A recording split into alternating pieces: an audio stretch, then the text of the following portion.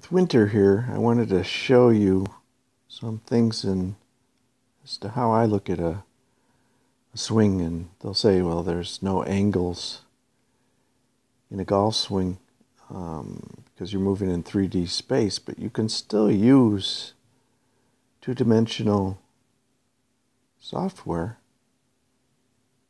to discover interesting things.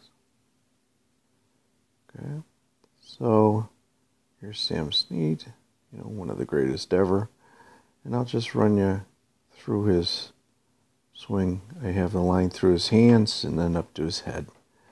I'm using the shaft line in this case, and you can see his head stays there and he gets right back on that angle with his hands.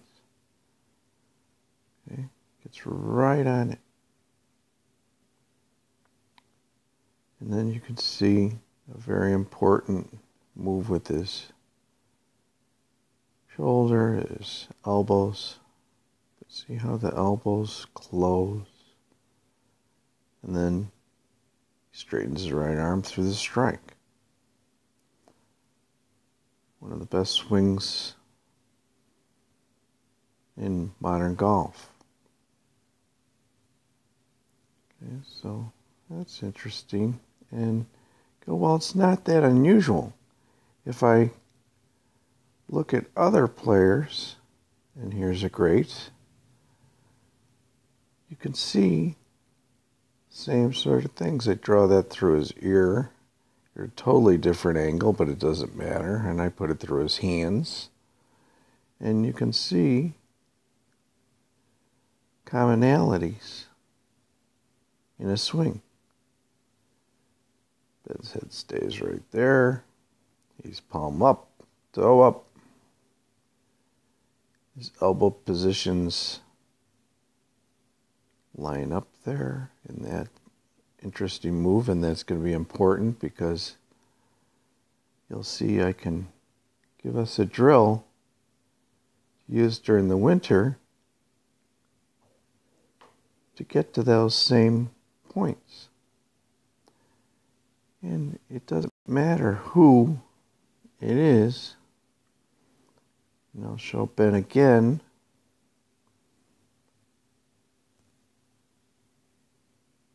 But you can see it over and over and over again.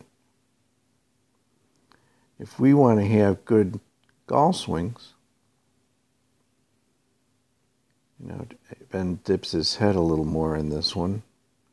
He did change over the years. But if you want to have a good golf swing, you'll see that is what we should emulate. We should emulate a still head and this move right here.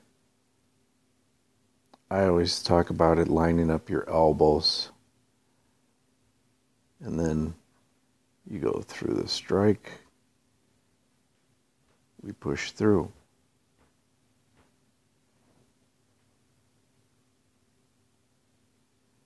And it's not just the famous people. It's just rank amateurs as well. And most golfers who have a decent swing or can play fairly well will have this characteristic. I also use it to find things that I want to fine tune in my game. Okay. And I use it as a learning tool. So I put it right through my ear. That's a little better. And there, I move my head a little out of the shot, which I don't want to do, and then, as usual, my shaft lines right up with it, and my hands come to the same place. So I have a little more movement than I want. So it's something that I'll be working on to get my head still. Here's TJ. You can see the same things. You line it up with the shaft, you line it up the hands, and you'll see that same move, same alignments. Doesn't matter what club, what angle. As long as you have some angle, I can look at a video of someone and say, okay, you should work on these things. And there's slight differences. You can really use it between swings or what you've learned over time. Do the measurements. And still back out a little bit. I'm a little bit over the plane, as they say. But here I am, palm up, and watch my elbows. My elbows will align, and I push through the strike.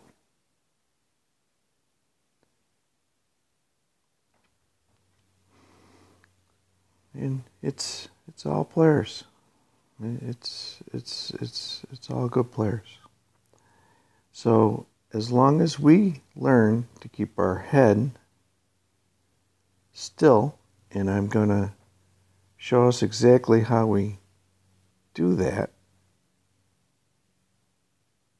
we can all practice this over the winter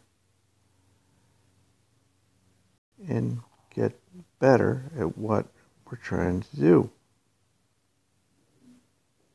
And you'll end up with a really good basic golf swing. Something that'll stand up. Something that you don't have to search for all the time. You'll have the basics down. You can add little nuances and learn from other methods and instruction as well. And I'm going to show you some drills on how to do this.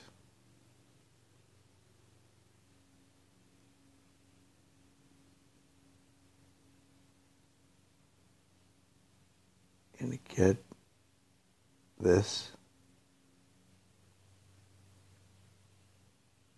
feel so that you can repeat from day to day and not be searching